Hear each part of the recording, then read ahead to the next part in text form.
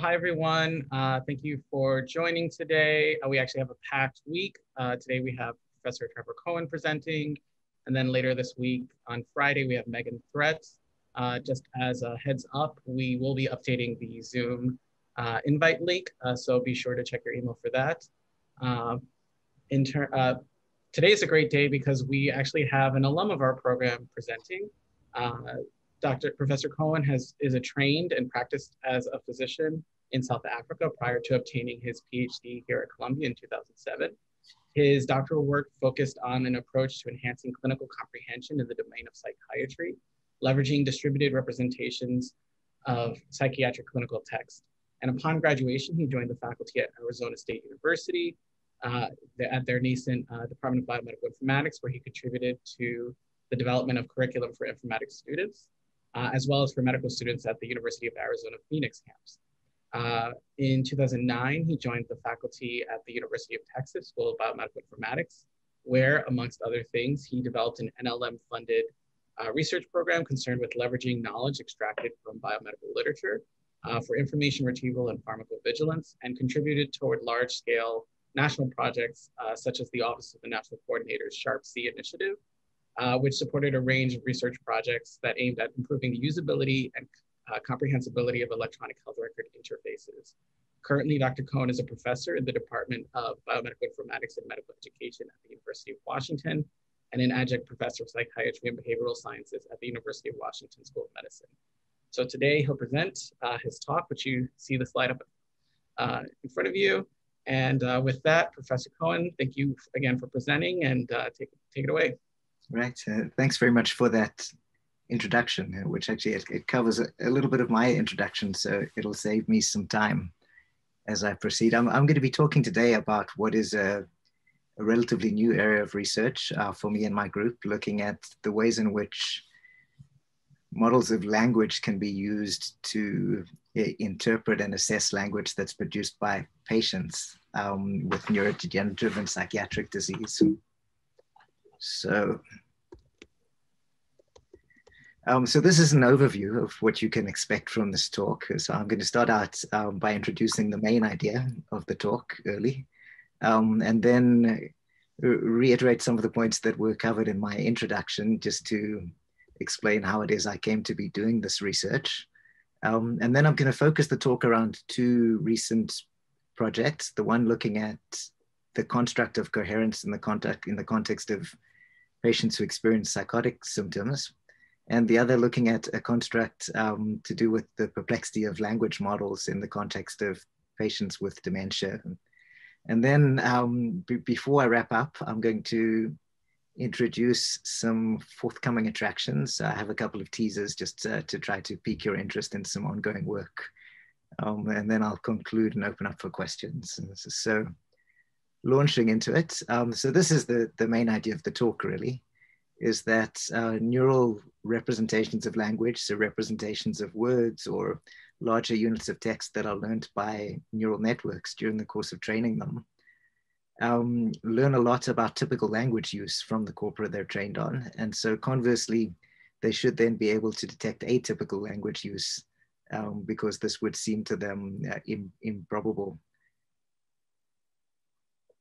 So this, I'm not going to talk about in great detail, but this is a sort of overview slide I use as a filler for introductions. We've actually covered a lot of this ground in the introduction already. It plots a path from my medical training in Cape Town through to my current position in Seattle. I'm going to focus on a particular point in time, which is the point in time I was a student at DBMI at Columbia. Just to give a little bit of the background as to how I came to be doing the research that I'm doing now.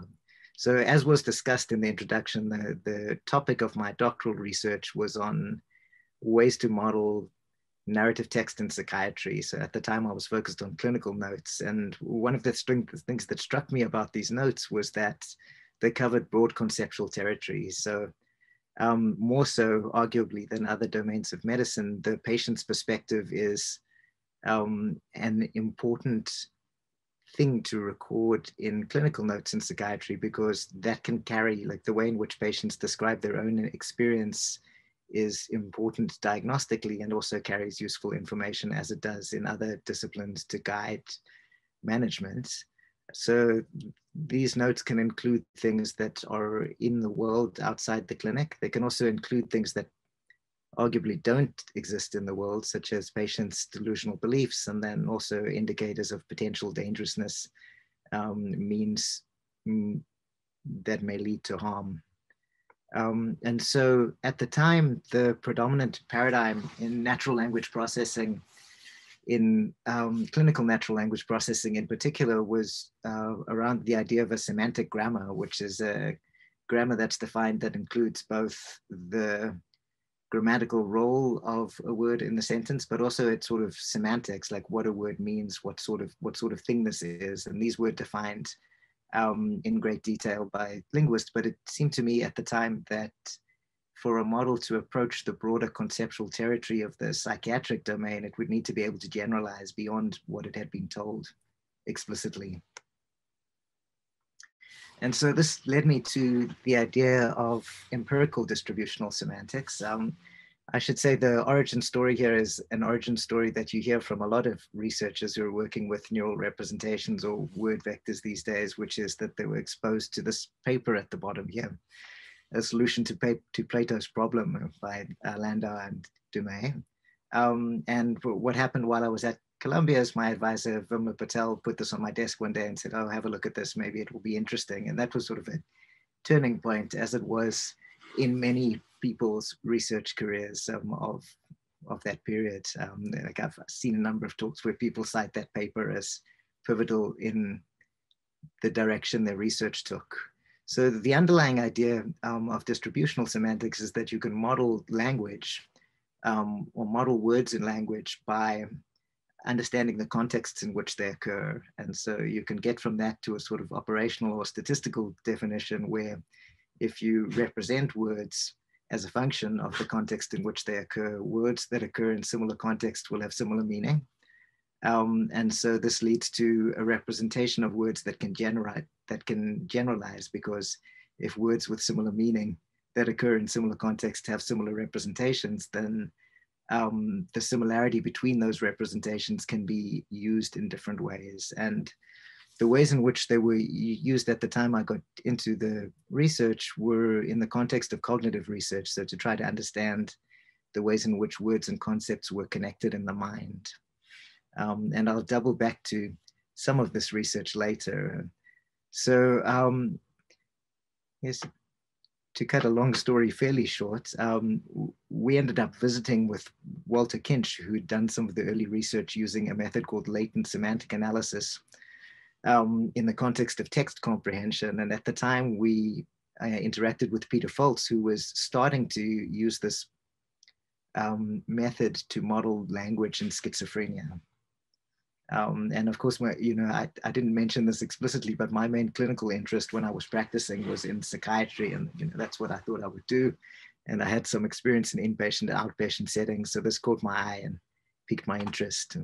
And I'll get back to where that led me as the talk progresses. And so that was sort of a theoretical motivation and maybe a cognitive motivation for why these distributed representations of words or word vectors that are learned by methods like latent semantic analysis are appealing. But there's also a more direct pragmatic motivation, which relates to the idea of generalization that I introduced. And so this is illustrated in these diagrams. So if you had to think from a machine learning perspective, if you're representing language in a way that each word is an independent feature, then the representation of a sentence that's encountered during training might look like this if the word doctor is encountered, but in the test set, if you see the word physician, the representation would look like that. If these are vectors, they're orthogonal to one another, right? They have nothing in common.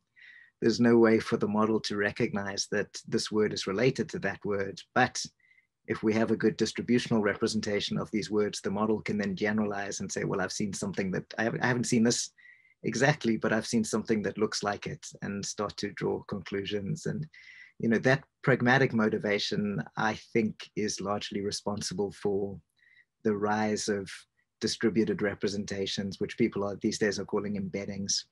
as a fundamental representational paradigm in natural language processing.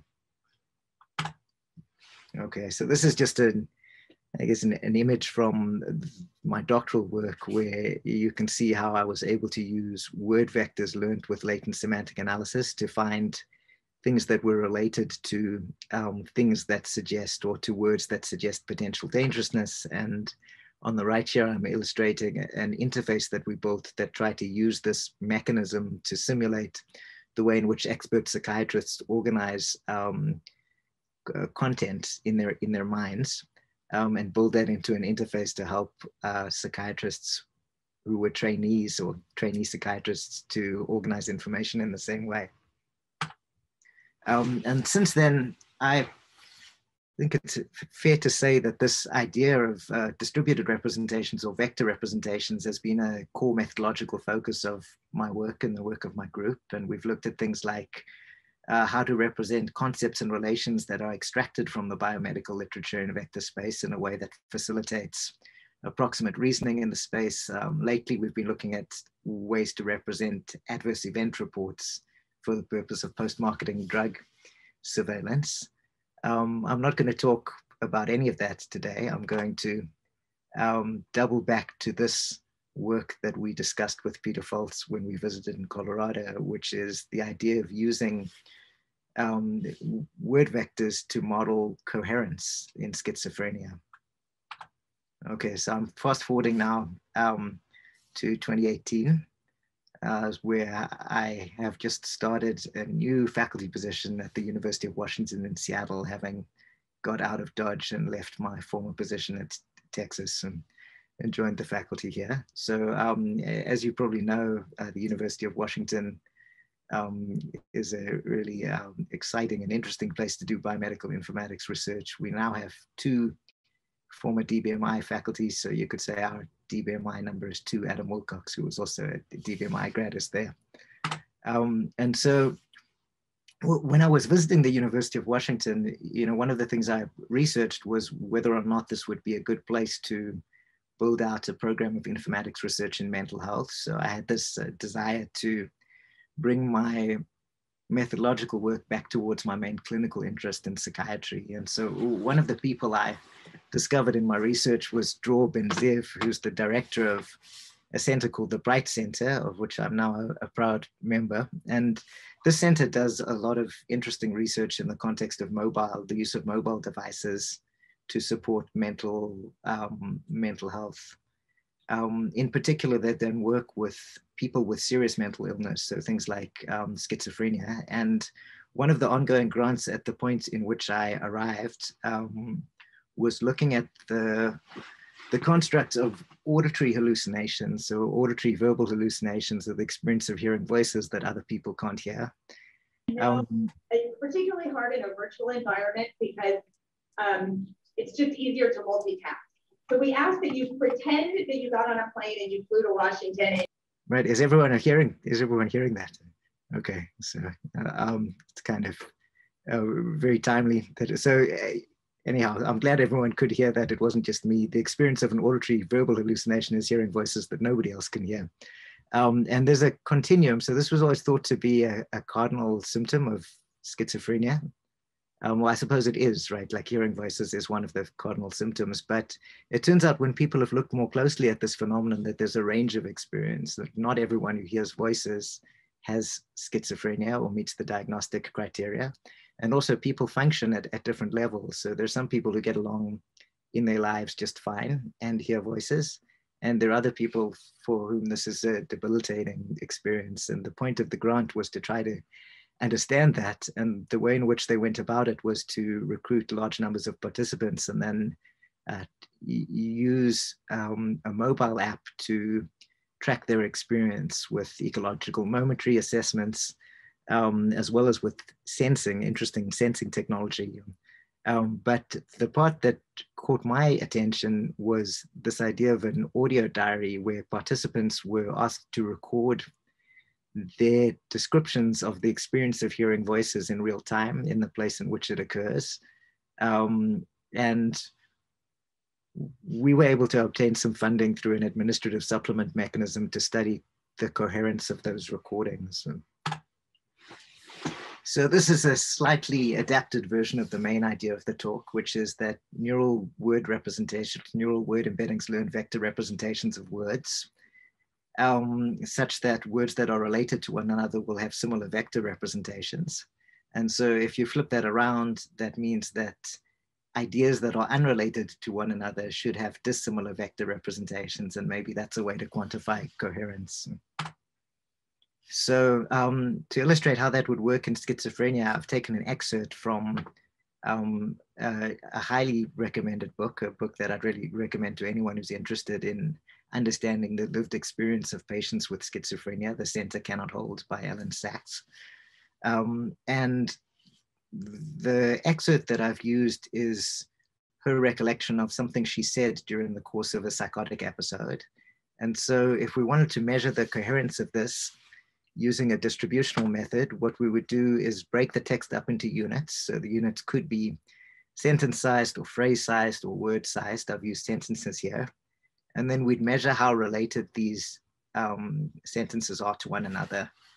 And so when I was constructing the slides, I used a server that hosts a number of latent semantic analysis methods at the University of Colorado that's, I think, was actually in operation back when I originally looked into the method. So it's kind of a long-running server. It's a convenient way to use some of the latent semantic analysis spaces that have track record in the literature to measure similarity or to play around with these methods. And what you can see as you look at the numbers here is that the measured similarity or relatedness between the first two sentences is much lower than that between the other sentences.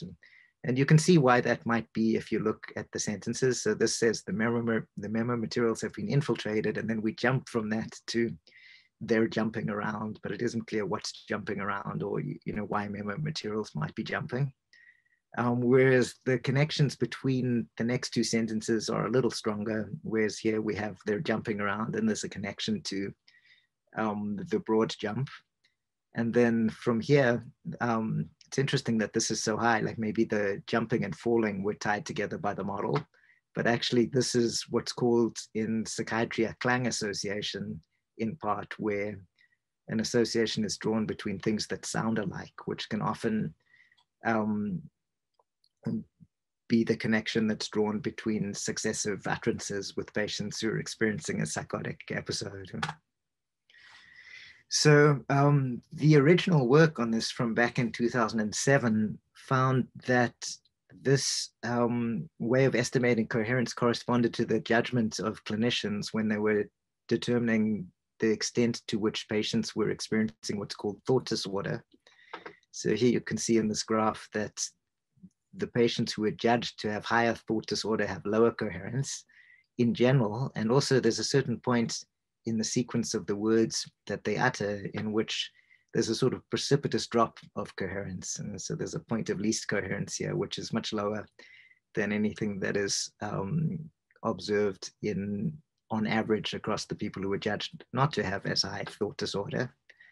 And this idea that the point of lowest coherence could be indicative of thought disorder is something that's been picked up in more recent work looking at the use of machine learning models to predict which patients at high risk will go on to develop a psychotic episode. And so this is an interesting predictive modeling application of the construct of coherence as measured using latent semantic analysis. And the early work on this, which you may have come across because it got a lot of press, showed that in a small group of 34 participants, the 5 participants who converted from being high risk to a full-blown psychotic episode could be identified with perfect accuracy in a leave one out cross-validation configuration. Of course, very small data set, but nonetheless impressive and eye-catching. And then to me, maybe even more interesting than that is some subsequent work in which this approach was applied in conjunction with some other features. I should, just to be clear, the coherence is not the only feature that's used. There are other features, like here you can see maximum phrase length. But what was maybe even stronger about this work is that not only were the results shown not only were these features shown to be predictive in a larger corpus, but also the model that was trained on participants who were from one setting with language collected using one experimental protocol were then applied to the previous group of participants from another setting where the language was collected in 1 hour long interviews. So entirely different experimental protocol, but there was still some generalization across those populations and settings. So one of the recurring themes, if you read around research in the space, so research in which predictive models have been constructed in psychiatry to try to make diagnostic or prognostic inferences, is that we need a larger sample to establish the generalizability of our findings. And one reason for this is that there are practical constraints around the ways in which data are gathered, where if data are gathered in the context of a clinical setting, using an experienced clinical interviewer or a specially trained interviewer, that places hard constraints around the number of participants that can be recruited. And one way around this, of course, is to collect data using mobile devices along the lines of the work that was conducted in the Bright Center. And so the audio diary mechanism that I introduced a few slides back was a component. It wasn't the main component, but it was one of many components of the app that was used to collect data from participants experiencing auditory verbal hallucinations. And so an advantage of this, of course, is that the data can be collected in real time. So a person might not be hearing voices when they visit the clinic, but they may experience them at certain points in the day, and their recollection of them is clearer, or even data can be collected as they're hearing the voices sometimes. And aside from that sort of ability to capture data in a naturalistic setting as the experience is occurring, the other advantage, of course, is that more participants can be recruited. And so the data that we had available for analysis were the data at that point that had been collected up to November of 2019. And these were data from 202 participants and around 2,000 recordings. We have many more recordings now, but these are the data that were used for the work that I'll be discussing. And so the data were collected in this way. The audio diary would prompt for an entry 4 times a day during the course of the study. It would also allow for recording directly on demand, so people could record their description of their experiences as they were occurring, even if it wasn't when prompting occurred. And the recordings lasted up to 3 minutes. And over here, you can see the prompt for the recording that would pop up on people's cell phones. So the first thing that we wanted to try to do with these data was develop an idea around global coherence. So the way in which coherence had been modeled up to this point was on the basis of a sequence. So I showed you a sequence of sentences where we looked to see if the previous thing that was said was related to the subsequent thing that was said. And that's been the predominant framework that's been used to model coherence for machine learning purposes. But we had this idea that it might also be interesting to look at the global organization of the text, so to see how things that were said relate to the central meaning of a text, which can be modeled with vectors geometrically as the vector average or the centroid. And so I'm going to move in now to discussing some work by George Weger, who presented this work at AMIA this year, looking at the relative value of a sort of centroid-based measure as opposed to a sequential measure of coherence in this particular data set. And so the way we went about comparing these methods was to sample the data. So we had 1,868 recordings. We sampled, we limited those to recordings of 30 seconds or more because we found that the shorter recordings often didn't contain content. They might have been triggered accidentally. And we took up to 3 per participant sampled at random. And then we had those professionally transcribed and found that of those professional transcriptions, 310 transcripts had interpretable content. And then we annotated those. So 2 annotators annotated those transcripts for the construct of of derailment, which is the tendency, derailment has to do with the tendency of language to sort of slip away further and further from the previously used language. And so to do so, we used a scale called the TALD, or Thought and Language Disorder Scale, and we adapted it to annotate these transcripts. And this gives an overview of the annotations, where this is the mean score. It's a 0 to 4 scale. So this is the mean score across 2 annotators. The annotators agreed with one another with a quadratic kappa of 0.71. And then once we had these annotations, we were able to apply a range of different measures of coherence to the transcripts and look to see how they aligned with our human judges. And we looked at this in 2 ways. So we looked, and I guess our choice of metrics for evaluation was maybe guided by the clinical utility of being able to identify severe cases, and then also a desire to see overall how the metrics aligned with human judgment. And so for the severe cases, we looked to see if you ranked ordered all of the transcripts by the automatically estimated coherence metric, how many of them were rated by human judges on average, or where the small number that were rated as severely derailed by human annotators appeared in the lists of ranked ordered transcripts. And this allowed us to calculate an area under the receiver operating characteristic curve. And then we also looked at the overall correlation with human judgment, or average human judgment of the coherence metrics, which gave us a much larger, I guess, a sense over the whole spectrum of coherence, how the metric agreed with human judgments. So I'm not going to go into this in great detail because of time constraints, but there are a number of different modeling decisions that we felt hadn't been explored extensively in the previous literature. So aside from our main question of, are we interested in sequential or global coherence?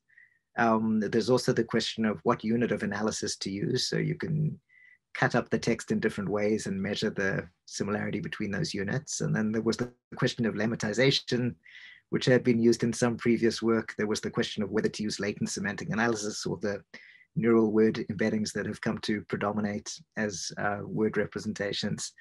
And then the question of whether to use the smaller corpus that had a long research track record as a basis for learning these representations, or to use the much larger corpora that have become, again, predominant with the rise of neural word embeddings.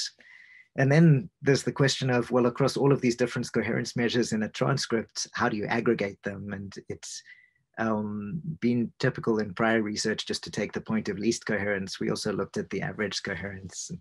So very briefly, we found distinct advantages for some of these modeling approaches, and they're described in more detail in the paper.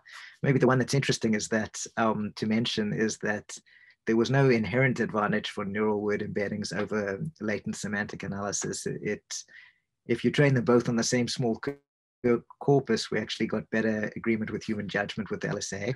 But once you scale up to the large corpora that are easy to scale up to with neural word embeddings because they're efficient to train, they ended up being better aligned with human judgment.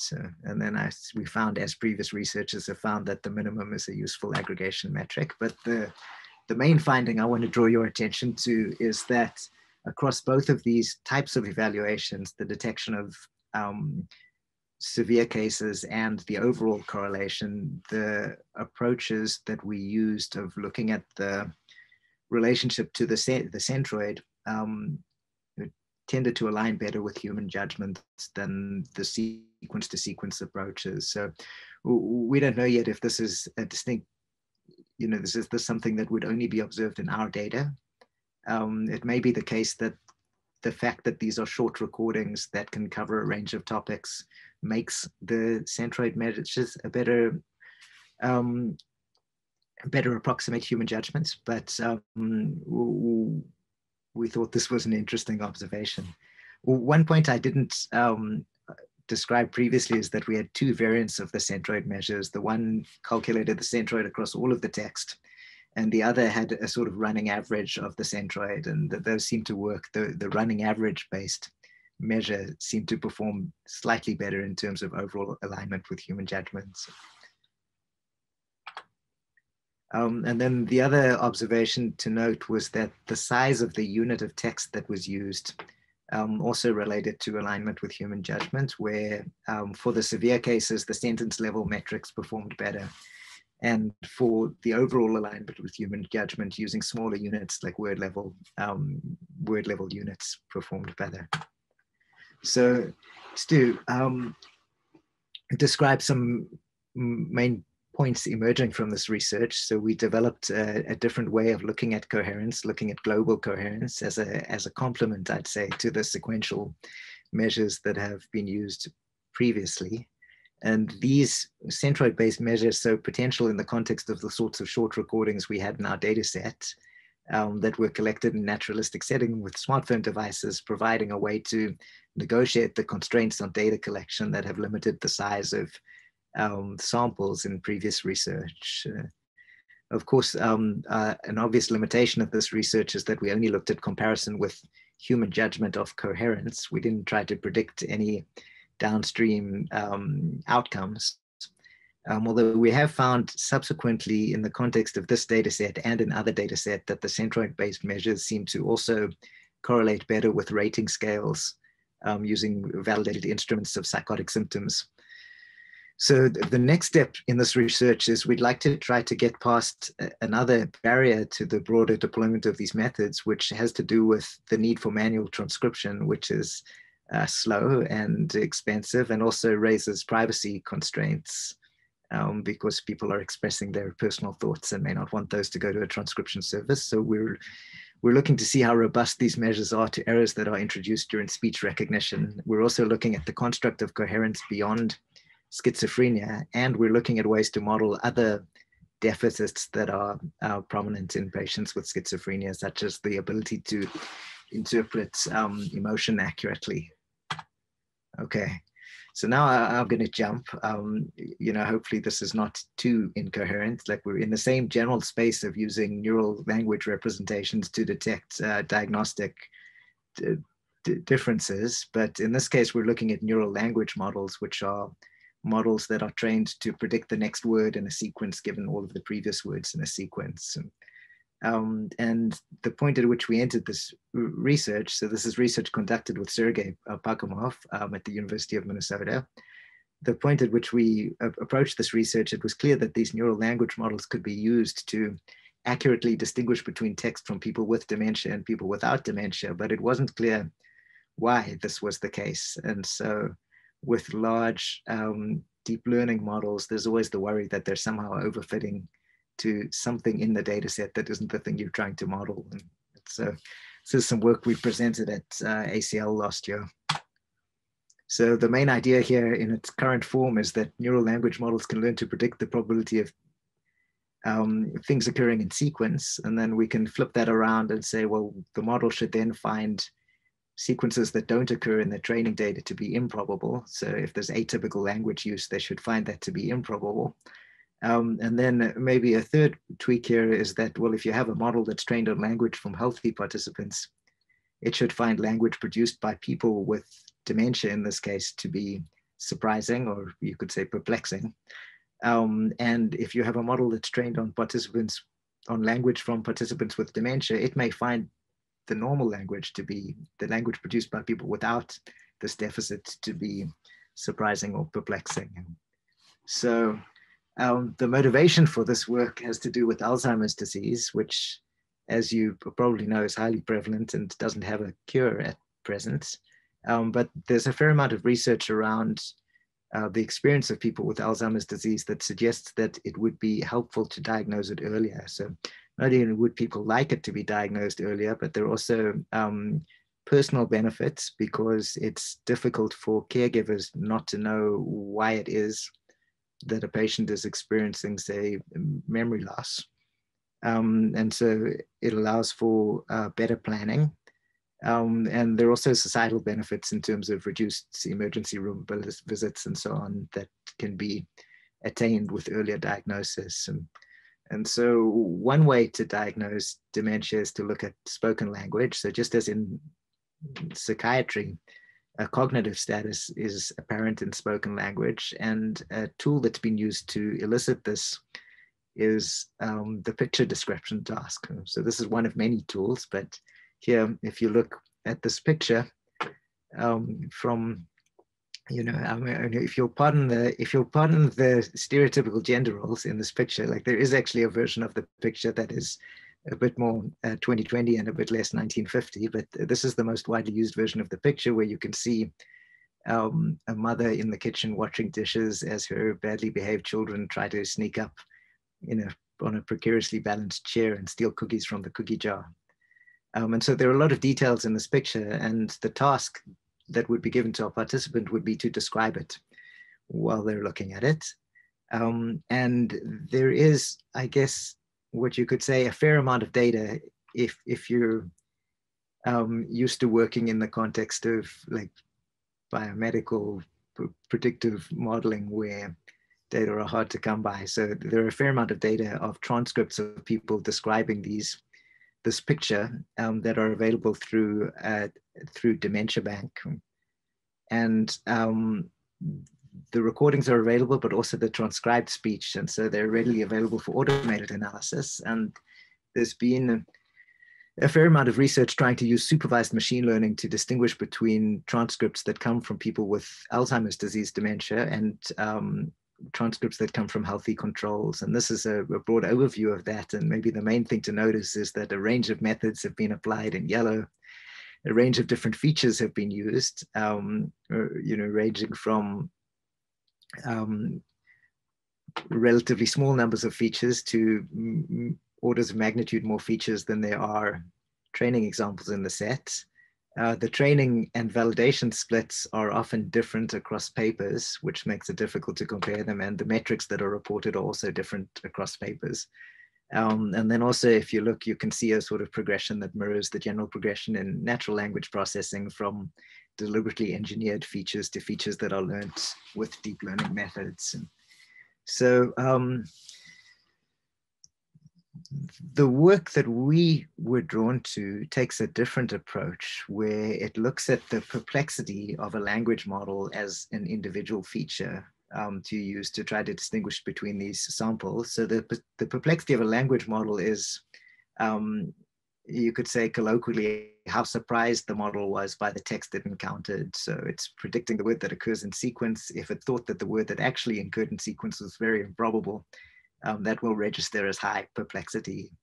And there is an interesting dichotomy when it comes to perplexity in research on Alzheimer's disease, where there's some research that showed if you study a single person, like an author, for example, and you look at their language use over time, it becomes progressively more constrained, less perplexing and less surprising, because their ability to access terms that are infrequent is reduced as the disease progresses. And so like one way to think of this maybe would be if you think of a semantic network that has leaf nodes, and you can think of Alzheimer's disease as sort of pruning the leaf nodes as it progresses towards the center of the semantic network.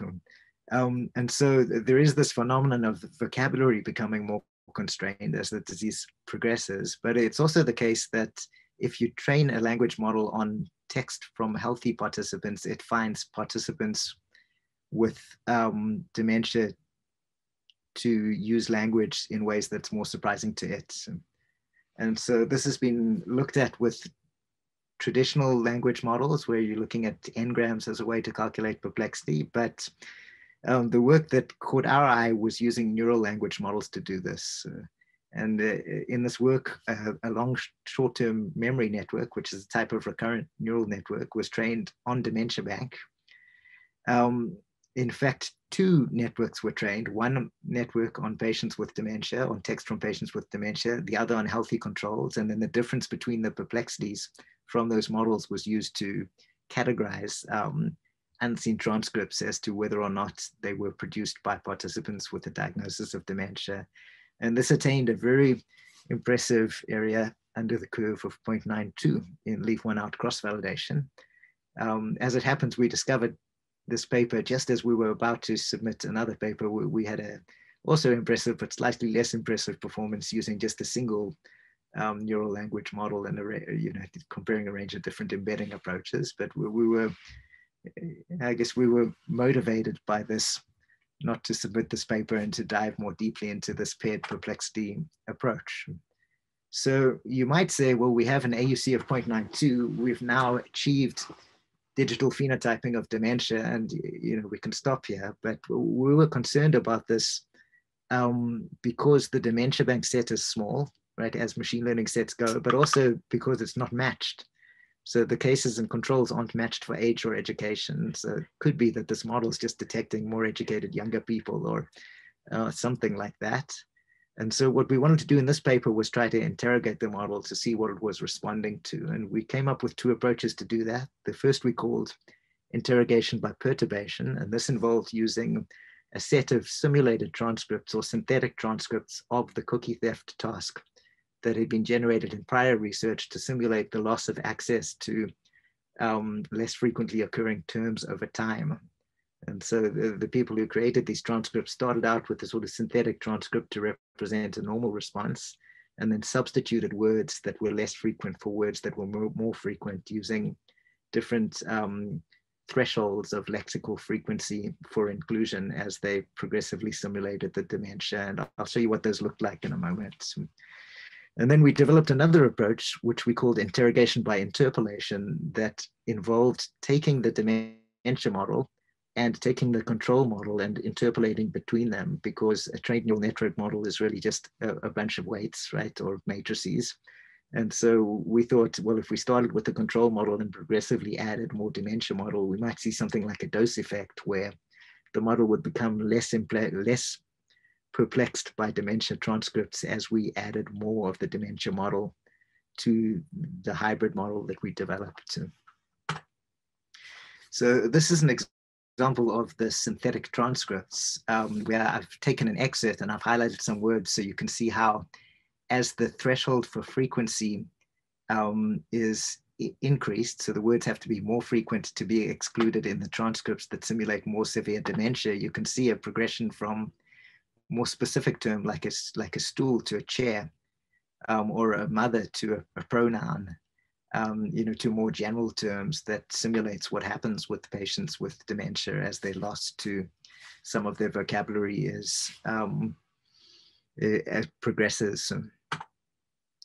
So this is our experimental setup. So the first thing we did was reproduce the work that demonstrated this impressive performance using the same library and that they did. And then we progressed to a different library which had GPU capacity, so it enabled us to train the models many times. I mean, I think we, in our work, try to, when we can, repeatedly instantiate models like neural network models that have random initialization of their weights to see if the differences we observe are consistent across these stochastic initializations. And this GPU-based implementation of LSTMs allowed us to do that. So this is the first of our interrogation approaches, interrogation by perturbation, where we're using these synthetic transcripts that have been developed to simulate the progression of dementia. And we're looking to see, as the simulated progression proceeds, how it affects the perplexities of the two different models. And what you can see here is that, as we expected might be the case, the dementia model is more perplexed by this transcript, which simulates a healthy participant, and the control model is more perplexed by the transcripts that simulate a participant with severe dementia. And there's a point that, as the simulated progression progresses, that they flip around, where now the control model is more perplexed and the dementia model is more comfortable with these transcripts. We also looked with the regression model to see how these models were responding to the lexical frequency of the words that were used in the transcripts from participants. And the main point here is that we could see that the control model perplexity increases as the lexical frequency of the transcripts increases, which is to say the control model found very frequent words to be more surprising.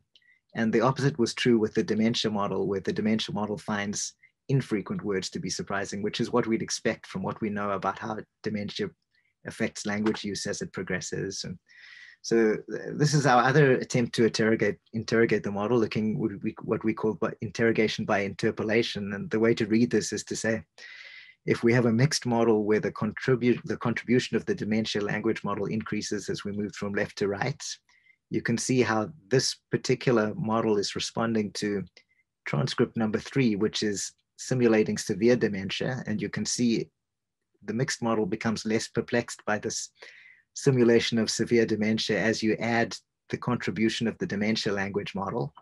But there's also a point at which this dementia model becomes more perplexed than we like for our modeling purposes. And so over here, we have a model that is entirely the dementia language model with no contribution from the control model. And you can see that it's responding to this simulation of severe dementia. It's finding it more surprising than we'd like. And so we had the notion that maybe we could improve this paired perplexity model by, instead of looking at the difference between the control and the dementia model, which would be this difference here, we could look at this difference here. We could look at the difference between the control model and this diluted dementia model, which only had a 75% contribution from the model trained on the text from participants with dementia. And so we found that that did indeed improve performance. We also found that we could improve performance further by using pre-trained word embeddings as a starting point for the model, where they had some knowledge of language from an outside source. And we found that the combination of these two things led to the best performance overall. So concluding here, we started with this paired perplexity model developed by Nerth and colleagues, which had been shown to be effective in detecting dementia. But what we showed was the reason why this was the case. So we showed that the models were responding to loss of access to less frequently occurring words, which is a feature of dementia, and you can think of as a pruning of the leaf nodes of the semantic network. But then as we were doing this research and interrogating the model, we also found that a model that was trained on participants with dementia only would sort of overreact to transcripts from participants with severe dementia and find them more perplexing than was useful for the purpose of diagnostic classification. And so we developed some ways to sort of smooth this that led to improved performance. In our recent work, we've been looking at other ways to approach this problem, whereby we've acquired another set of cookie theft transcriptions from a study called the Wisconsin Longitudinal Study, and we're looking at the ways in which classification with a transformer-based architecture is affected or can be improved by using these other data to improve performance on the task in which we have known diagnostic labels. And this raises some interesting issues around class imbalance, but also around the issue of confounding bias, where if you have a heavily parameterized model like BERT, where the number of parameters are several orders of magnitude more than the number of training examples you have, and your training examples are drawn from different locations, that the model could learn to distinguish between those different locations. And so there's some really interesting modeling issues that arise out of that. Okay, so I think by my clock, we have 10 minutes left. So I'm going to switch now to the forthcoming attractions and just give you some teasers of some papers that are in the works to try to attract your attention to them. And so the first of these is a study of a construct that's known as behavioral activation, which is a construct that's used in the treatment of depression, where the idea is that people with depression lose their ability to enjoy activities that they found rewarding. It's called, the technical term is anhedonia for this. And the idea of psychotherapy that uses behavioral activation is to try to jumpstart their engagement in these activities, which can spark their enjoyment and then have a virtuous cycle of improvement in their motivation and then increase their activities and so forth. And so to approach this problem, we started with, our starting point was prior work done with a system called Linguistic Inquiry and Word Count, developed by Pennebaker, which is literally, as its name suggests, just a counting of the words that occur in particular categories. So this is really interesting work. I'm not going to be able to do justice in it in the time that I have, but one of the interesting findings out of this work is that pronoun use changes with depression as people become more depressed.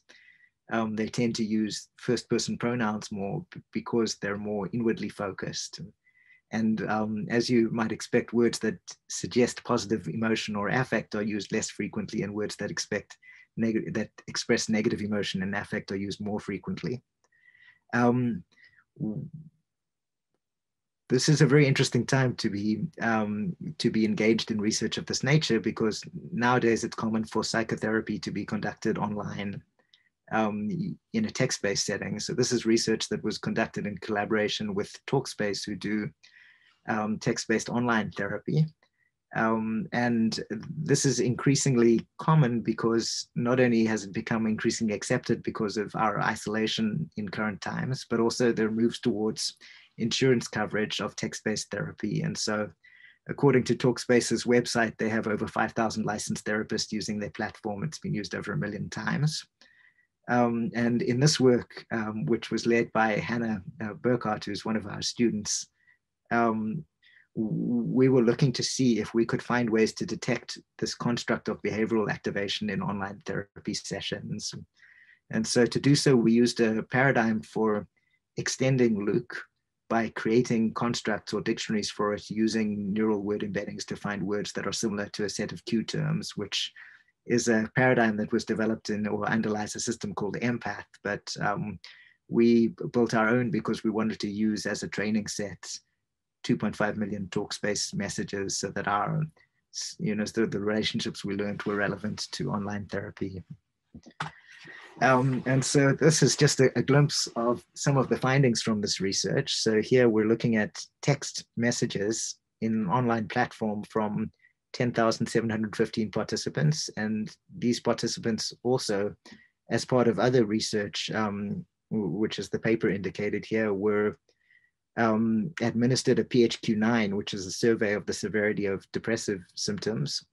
And the PHQ-9 was administered at 3 monthly intervals. So I'm only showing you the baseline values now. And what you can see here is that our behavioral activation construct is much more strongly represented in patients with milder symptoms and much less strongly represented in patients with severe symptoms, which is also the case for Luke's pre-existing tone construct that captures the affective tone. And so this should be higher in people.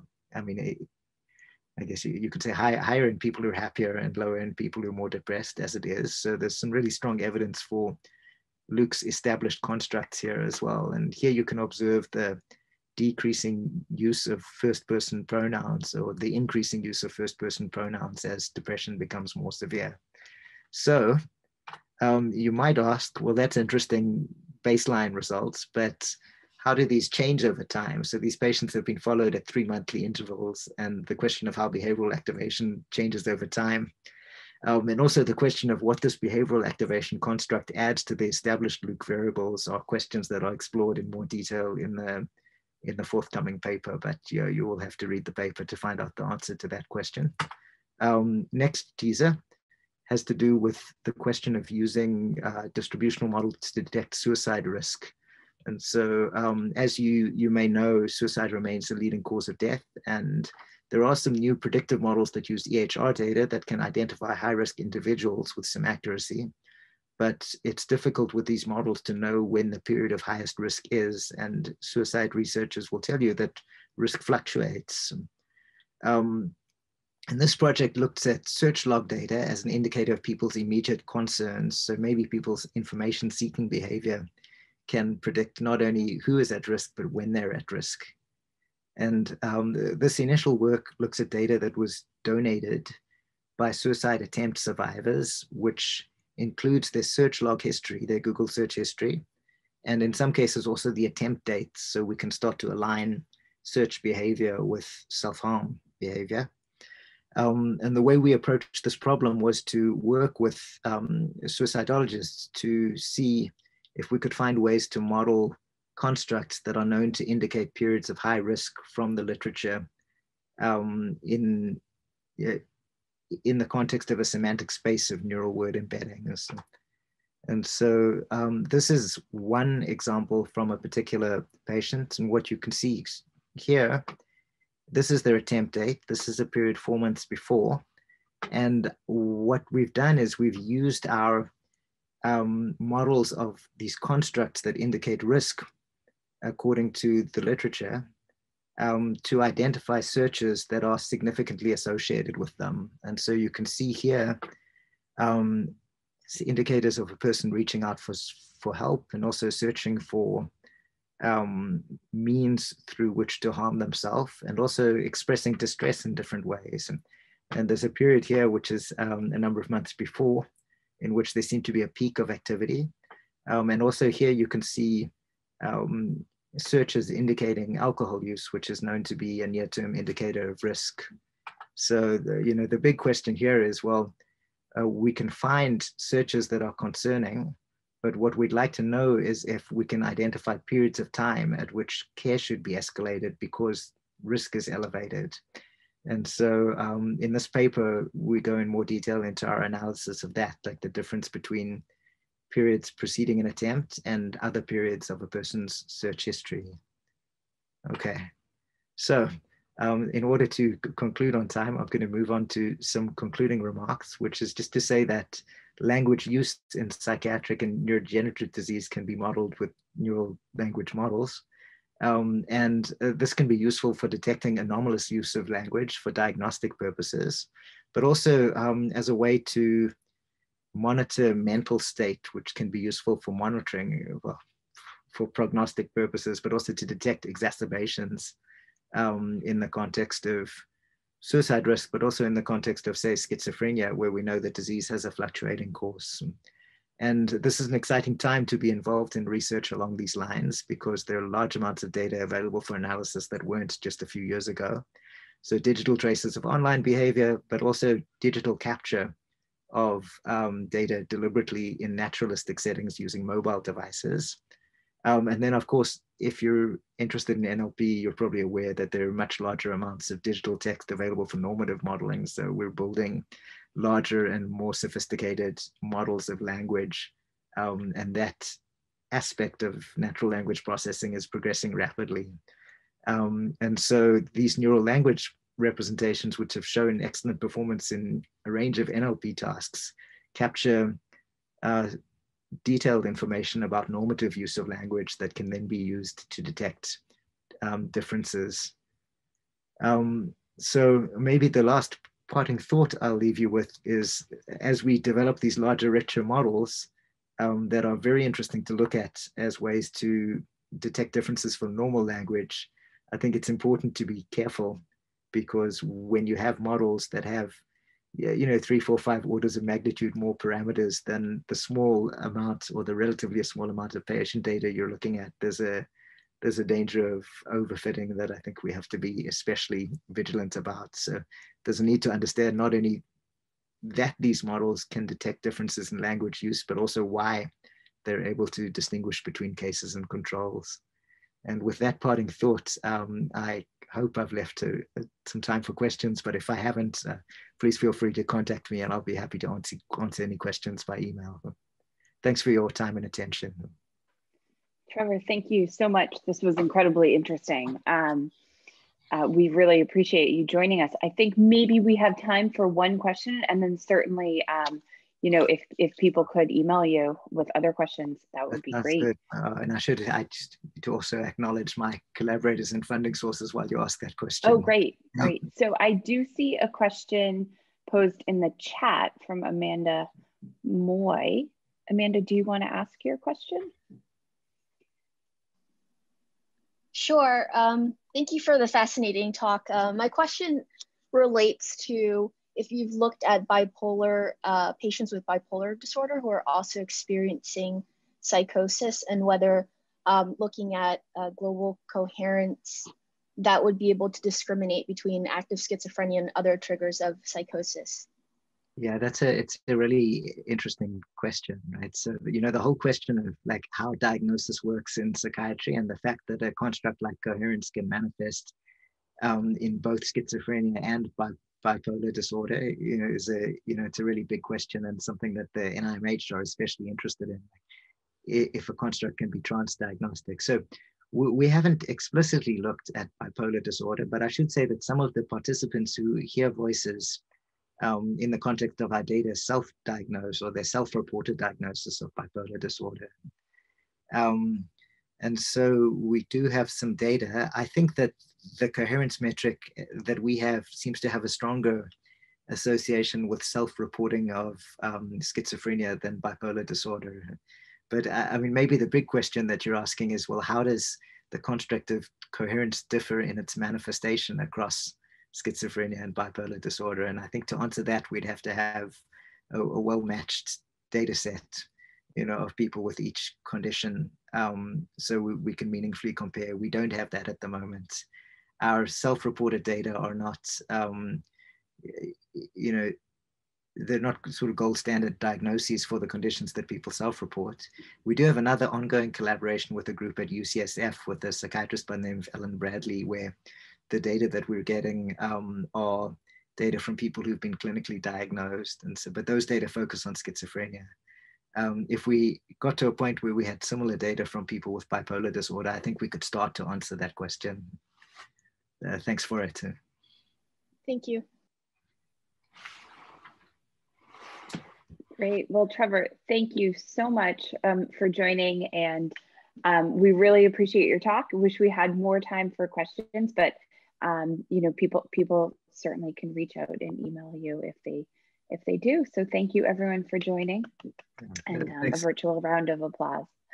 Thanks very much for having me. Always a pleasure to visit New York and DBMI, even virtually. Absolutely. We wish it was in person, but absolutely. All right. Thank you so much. Have a good afternoon, everyone. Bye-bye.